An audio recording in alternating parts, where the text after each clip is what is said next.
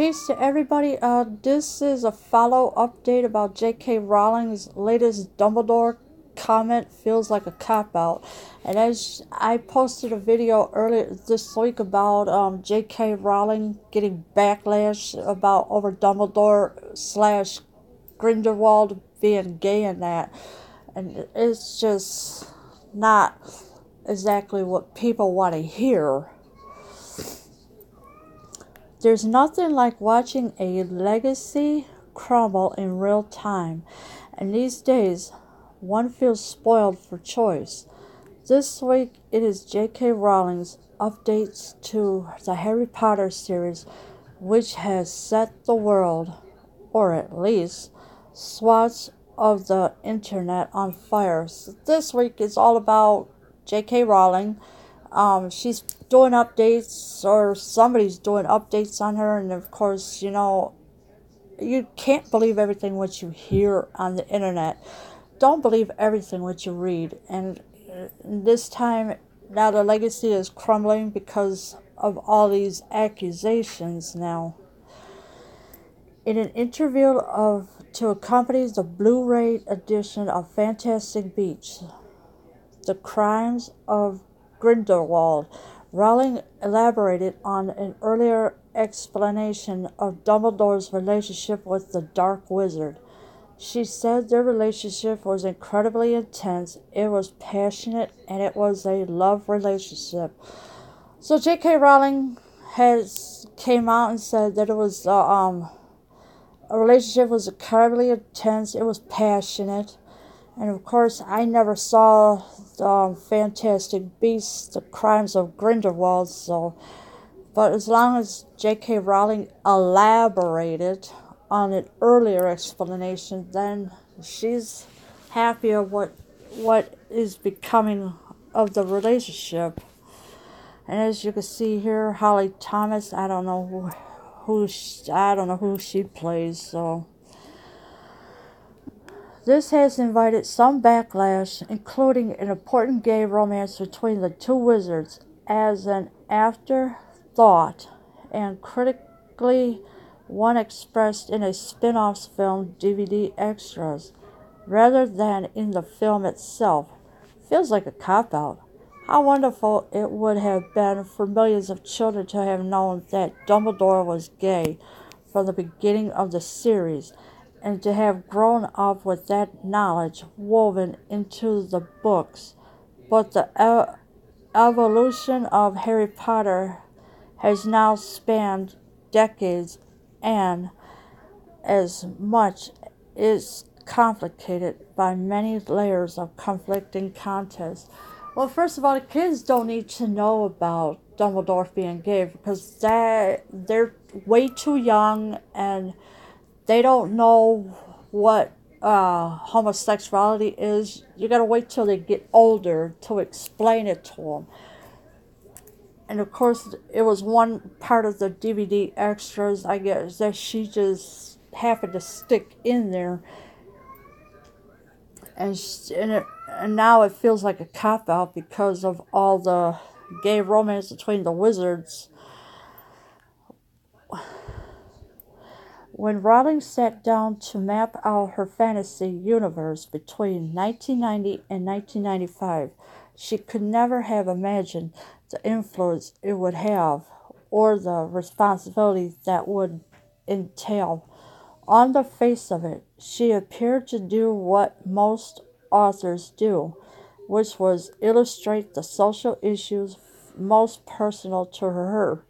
Rowling was famously broke when she wrote the series and the theme of class and social segregation, on that bias, muggles versus purebloods, abused house elves, etc., is prominent throughout the books. So she never could have made. Alright, so J.K. Rowling could have never imagined it, but it was something she illustrated on the social issues, and it was mapped down in her fantasy between 1990 and 95. So that it took a lot of years, to have this mapped out real carefully. And of course, you got the Muggles versus the purebloods, and of course, abuse house elves and etc.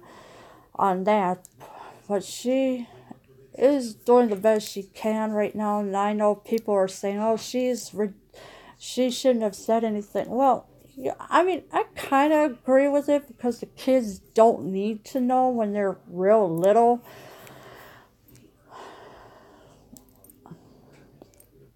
Of course, as time went on, heterosexual romances were featured in the written series, and the idea that in a school filled with hundreds of teenagers, let alone the wilder world they later explore, Harry Potter, Ron Weasley, and Hermione Granger may or might not meet an openly LGBTQ person at any point is laughable. However, it's easy to forget how much the landscape has changed over the last couple of decades. And yes, the landscape has changed over the last couple of decades. Because now we got Harry Potter, Ron Weasley, and Hermione Granger. They didn't even think about the LGBTQ community. They just, to them, it was laughable. And of course, all three of them were best friends in the movie. Harry Potter and the Philosopher's Stone was published in 1997, 6 years before Section 28, a law banning consoles, or I should say conceals or whatever, and schools in England and Wales from intentionally promoting heterosexuality was repeated in 2003. It would have been very difficult to get an explicit gay romance into a book aimed largely at elementary school aged children at the time. By the time the later books came out, the massive span of its distribution, they are sold in 200 countries, could also have made this tricky. So, yeah, the movie was called Harry Potter and the Philosopher's Stone, but it was they decided, well, we're going to rename it, so they called it Harry Potter and the Sorcerer's Stone, which it made more sense. But the Section 28, a law banning conceals in schools and that about promoting homosexuality, that was totally forbidden in the schools over there. So because the children just can't handle what cannot be around an explicit gay romance because they're like I said, they're too little. These aren't necessarily good excuses. Philip Pullman introduced a moving relationship between two male angels in the Knife, the second of his Dark Materials trilogy, which was also published in the UK in 1997. That book was admittedly aimed at a slightly older age group, but nevertheless it was managed. So that book was published in 1997, and it was immediately aimed to older children that will understand what is going on. And of course, there was no excuses. Philip Pullman had introduced it to the older children, like teenage years. For whatever reasons, the opportunity to feature more diversity in Harry Potter, one missed in print, might have been taken on screen. The failure on that score has become less excusable over time, but it is not all J.K. Rowling's fault. So, yeah, you can't blame J.K. Rowling for every little detail because it is less excusable. So, can't blame her. And it featured more diversity in Harry Potter than what you think it had. Rowling first said publicly that Dumbledore was gay in 2007 during a Q&A with students at Carnegie Hall.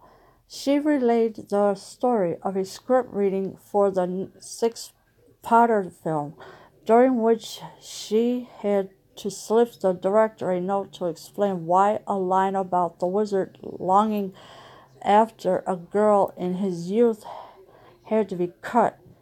She explains that Dumbledore falling for Grindelwald added to his horror when the Dark Wizard turned to evil. So Dumbledore had mentored another wizard, but he turned dark. They cut out the part of why Dumbledore was not allowed to talk about his back then girlfriend, I guess. But longing after a girl in his youth, they decided to cut it out, and I really think that was kind of wrong of what they did to cut out that part. I mean, you're supposed to know every detail of the movie and every detail of the book, which I never read the Harry Potter books. I only watched the movies, that was it. And of course, here in the video is J.K. Rowling herself, but I'm not going to play that video. For Rowling, the significance of this narrative doesn't appear to lie on Dumbledore's sexuality, but in the amplification of a great betrayal. You get the sense that with these explanations, she simply feels she is filling in the blanks. So J.K. Rowling, she's definitely filling in the blanks, and she has that sense to do so, and the significance of this narrative does appear to lie in Dumbledore's sexuality. But people are just taking things the wrong way, and they're like, oh well, we don't want to hear about it, and I kind of agree with the people. They don't want to hear about it. Just keep it a secret. Don't let the whole world know about it. But since J.K. Rowling is getting a backlash from this, the broader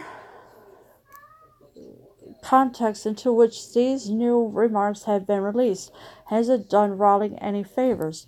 Though her sincerity about her characters is evident, her latest comments on Dumbledore come alongside a distasteful trendy commodification of LGBTQ culture in recent years. This makes any apparently superficial affiliation look optimistic, especially when it is not backed up by any visible evidence. So there was no evidence whatsoever, and no matter how much you try to get evidence, there is none. And of course, the LGBTQ community, people are feeling uncomfortable about it because they are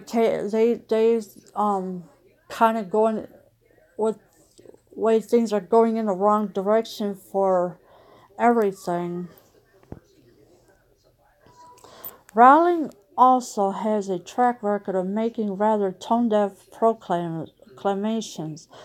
The reveal that I cannot free the power of a human is to transform it to an animal-like state was a metaphor for HIV was especially memorable, yeah, I'm right, and I'll considering that werewolves could become dangerous and out of control. She also has a tendency to blur the line between fiction and reality and use the wizarding world as a tool with which to make sense of the real one. In a 2015 Twitlonger, she explained that what Harry's views on Israel might be. So she's kind of pretty much blurring out between the lines of what she wants to blur out and then put what she wants in there. Even though it was a metaphor for HIV and it was ill-considerate that werewolves could become dangerous and out of control. So if you're doing tests on animals and you feel as though something is not right, of course they're going to keep retesting until something is definitely got to figure out what it is. And of course, there's the tone-deaf proclaimers that they just tune everything out. As off key as this comes across in public, this way of thinking is perfectly normal for a fantasy writer. But the sheer scale of Rowling's platform and reach and unpredicted the high personal nature of Harry Potter to so many people places huge pressure on her to maintain an exceptional, universally inspiring standards as a figurehead. She is very visible, very successful, and very wealthy. This makes her something of a flashpoint when things go wrong. So yeah, she's very wealthy because writing all these books, Harry Potter books, and of course, I don't know if there is Fantastic Beast book out or not. So I really can't tell for sure because I know, like I said, I never read any of Harry Potter's books, and the Fantastic Beast, I never saw the movie. I don't know if the book is out or whatever, but she is a fantasy writer. That's all she is. It's just fantasy. And that's how it came to be. Crimes of Grindelwald had many plot and representation problems besides Dumbledore's unspoken sexuality. The casting of Korean actress Claudia Kim as Nagini, a snake servant to an evil Nazi esquire villain, and the misattribution of Nagini's name to Indonesian mythology was a major one. It looked especially careless given the criticism the series had historically received of being overtly white, and Johnny Depp taking on the role of Grindelwald in the wake of huge negative publicity was also controversial, and that doesn't even begin to address the plot and tone of the film, which were generally agreed to be all over the place. So it was pretty much all over the place, and they brought it a Korean actress, Claudia Kim. She played Nagini, and of course you got Johnny Depp. He was taking on the role of Grindelwald, so he kind of played the gay guy type, even though he's not gay in real life. You know, it's just the plot is here and there, and of course, you know, it's a mythology thing, and of course, fantasy writers could write anything they want as long as it's not really harming anybody. It's just fantasy, and you get like suspense also in the middle of everything.